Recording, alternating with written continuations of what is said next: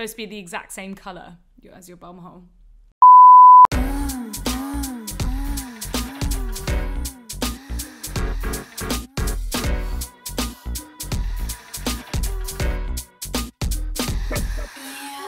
Hello there, Reed. Hey, Florence.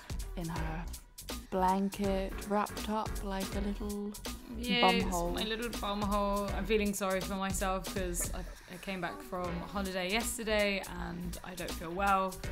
Picked up something from somewhere and I'm being punished for having like lots of fun, for like having lots of sex fun.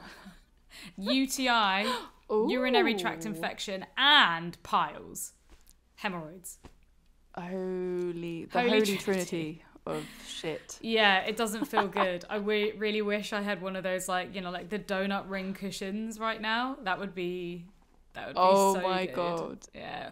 You know what? The more I talk about it with people, the more I realise how many people have had piles/hemorrhoids. So many people. Probably about half of my friends. I've definitely got something going on down there.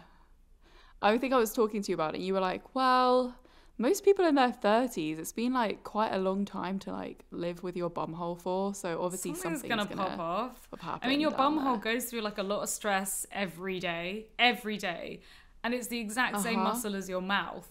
And I mean, our mouths. Well, I think our mouths can deal with a little bit more. Wait, apparently so. It's a sphincter, right? It's supposed to be the exact same colour as your bumhole. Your lips. Yeah, apparently really? Oh, how lovely. How lovely. But yeah, it goes under a lot of stress. And when you put it under extra stress, like with sex or with IBS or with drinking alcohol, partying, drugs, like my bumhole was just like, absolutely not. No, not today. I'm done. Checked out. Well, more like, oh my God, like literally checked out, like popped out. Oh, no. When you have to like pop your little like bumhole back in, you know. What happens when you, like, this is just an inquiry. What happens when you have hemorrhoids but really like having anal sex? Like, surely that just makes them worse. You surely shouldn't have anal sex if you have hemorrhoids. Did you hear my stomach go then? It was like really unhappy. It was like, It was like, oh yeah, no. I would not recommend anal with hemorrhoids, piles. I would not, because what they are you've got glands inside your butthole, and then when you're under a lot of stress or you're pushing too hard or your bowel movements are different, these glands can swell. They either get infected or they swell for whatever reason, and a lot of the time, like, it's very normal. People can just like have that and it doesn't bother them, they don't notice it. But when they get really bad is when they swell to the point where every time you like take a shit, then they can pop out, or they're just out without the shit. And that's when they're really painful or itchy, uncomfortable, sore. There's no way people are going to be wanting anal when they've got piles of hemorrhoids. And they're so normal. They come, they go. Oh, so you're not stuck with them? No. Like, that's it for life. No, it's basically just like having a UTI, a urinary tract infection. They just come and go. You get medicine for them.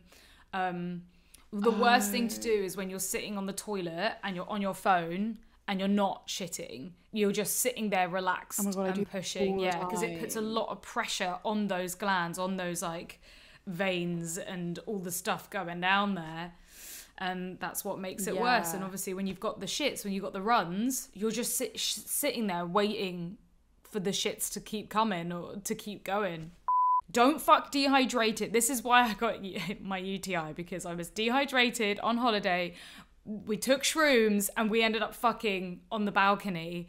Like dehydrated, like still, like maybe like filthy, you know, like not clean, sweaty, sun creamy, sandy probably. I don't know where the sand's from. We weren't even at the beach that day, but you know, you just get sandy on holiday for no fucking reason. And we fucked. Yeah. Well, fingered and fucked. And it was the thing. I think it was a fingering. The fingering. Oh, the fingering. That's what. And then the UTI happens because I'm just so dehydrated. The last time I had holiday sex, it was actually in my like long relationship. And it was like at a point where it was like actually near the end of our relationship. So things were not good. Like we were not having that much sex. And we went away for one of our friends' weddings in Spain. And we fucked so much. I'm not saying it was like the most amazing sex ever, because it wasn't the most amazing sex ever. But like for us and that relationship, we had great holiday sex. But I think it was taking like us away from like our normal kind of like relationship vibe. And it took us into this new thing where we could like, you know, be a little bit more free and a bit more freaky, you know. And we were going to a wedding, which is also, weddings. Like, you know, makes you think of like love, like romantic and horny, and like, oh, everyone's being like nice and proper, and we're off doing this filthy, nasty thing. It's definitely taking yourself out of your regular routine and your regular situation. I think that definitely makes a massive impact. But holiday sex is a weird one. I think it either works or it doesn't, and it also just so depends on where you go and the situation. And all you have is time really to fill. And when you're with somebody, like filling that time with intimacy is good. It works out. Tell us more about this mushroom balcony sex.